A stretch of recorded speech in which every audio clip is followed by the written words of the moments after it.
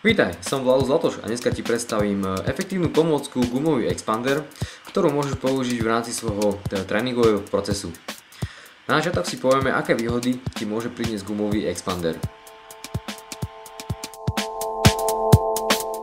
Tento gumový expander si môže zhotoviť aj doma a postačí ti k tomu letecká guma asi centimetr hrubá, 3 m dlhá a na konci si k nej pripevníš rúčky. A toto je spôsob, ako ho môžeš upevniť kdekoľvek, kde nájdeš nejakú tyč. Tak, a keď si toto vyriešil, môžeme začať s cvikmi a batériu cvikov, ktoré môžeš používať. Základný postoj je taký, že keď máš vystreté ruky, musí byť expander natiahnutý v miernom záklone a môžeš začať realizovať niektorý z cvikov. Napríklad tento, ktorý je sústredený najviac na biceps a keď poťahuješ výrazne dole, ide to aj na triceps.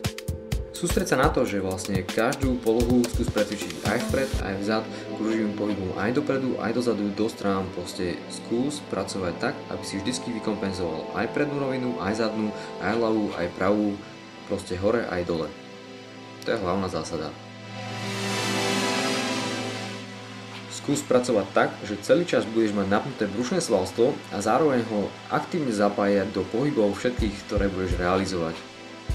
Nie je veľmi dôležité, koľko budeš robiť opakovaní, ale kľúčové je to, aby si precítil všetky partie približne rovnako a snažil sa zamerať aj na tie, ktoré cítiš oslabené alebo že majú menšiu funkčnosť v rámci svojich cvičení. V podstate expander je veľmi funkčný nástroj, ktorým môžeš svaly precvičiť tak, že samotné sa stanú veľmi funkčné.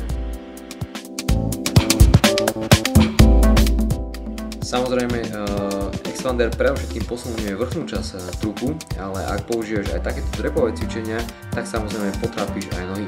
Kľúčové je, aby si stále udržal brušnú stenu napnutú a v prípade, že budeš otáčať aj smery, ako napríklad takto, že sa otočíš naopak, tak precvičíš aj tú prednú stranu trupu, ktorá je ale zvyčajne silnejšia ako je tá zadná, čiže sústreď sa prevažnú veci u druhov cvikov, používaj čelom k expanderu, čiže budeš používať tricepsové a chrbtové svalstvo.